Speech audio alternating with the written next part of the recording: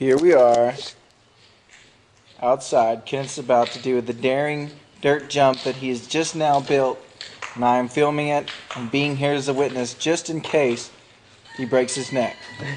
In his words. Here we go.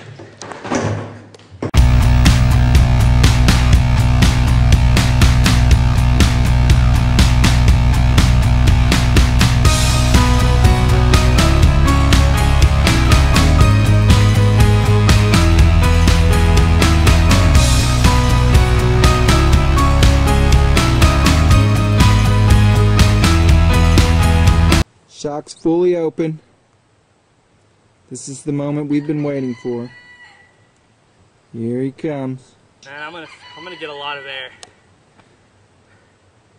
A lot of air. Whoa! Totally Napoleon Dynamite moment. What? A total Napoleon Dynamite moment. That was a You must have cleared like 3 feet. Not. That was a warm up. All right. Here's the big one.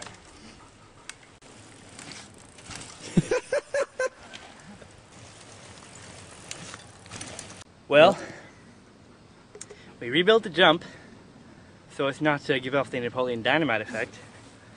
As you can see, a bit bigger, a bit longer ramp so it doesn't pop my front wheel up, but that it pops the entirety of me up. And we're gonna do this. I only have like one shot.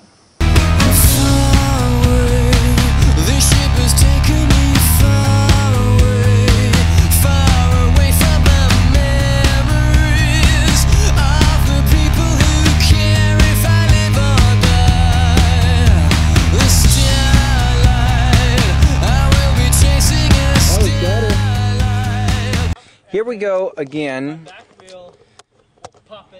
Kenneth has another death-defying jump that we are about to perform. As you can see, he's now quite fearful, thinking that that is too short. You see his front tire there, and the big gaping hole, and the little bitty landing strip. And then the trees up ahead.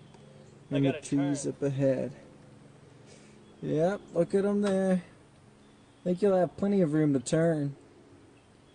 Yeah, you'll have plenty of room to turn. Whoa!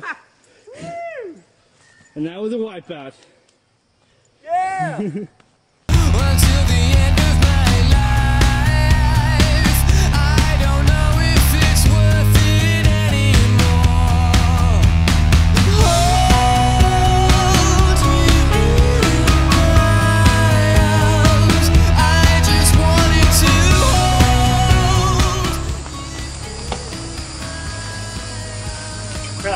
I can't get enough speed.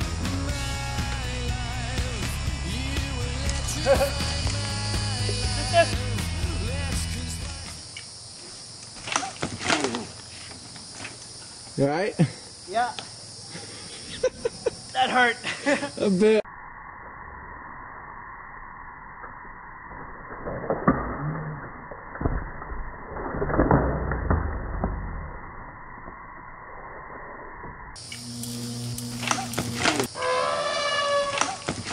Well, this is the aftermath.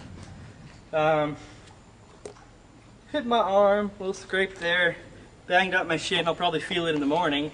But the worst damage was the tire. So I torqued it pretty bad, it's pretty messed up. I don't think I've ever messed up a tire actually that bad. But I didn't have enough speed. I was being retarded, to be honest with you. Got scared. And I paid the price. Back tire seems to be fine. No other problems.